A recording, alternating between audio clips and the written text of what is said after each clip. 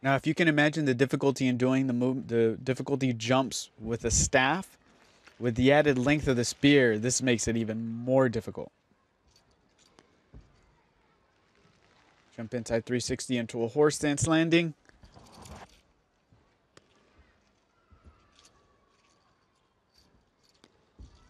There you can see just the same technique that you saw in staff, jump front kick aerial, tornado split, significantly more difficult with the spear. As are the 12s, I would expect.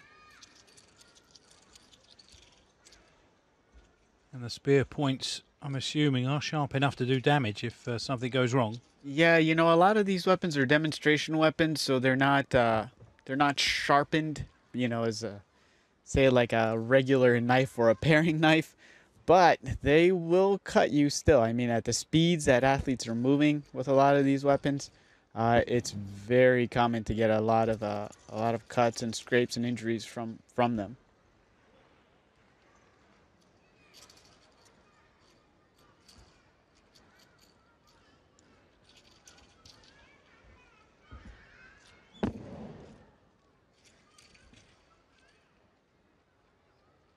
And there at the if you're new to wushu, you see the horsehair at the tip of the spear, which is just a nod to the traditional weapon.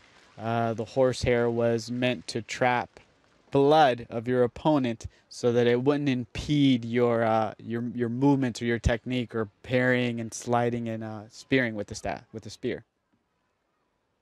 Historic significance then. And there we actually saw the spear cross the line. That's is that a deduction? That's all right. Okay. The weapon can extend beyond the rings of the carpet.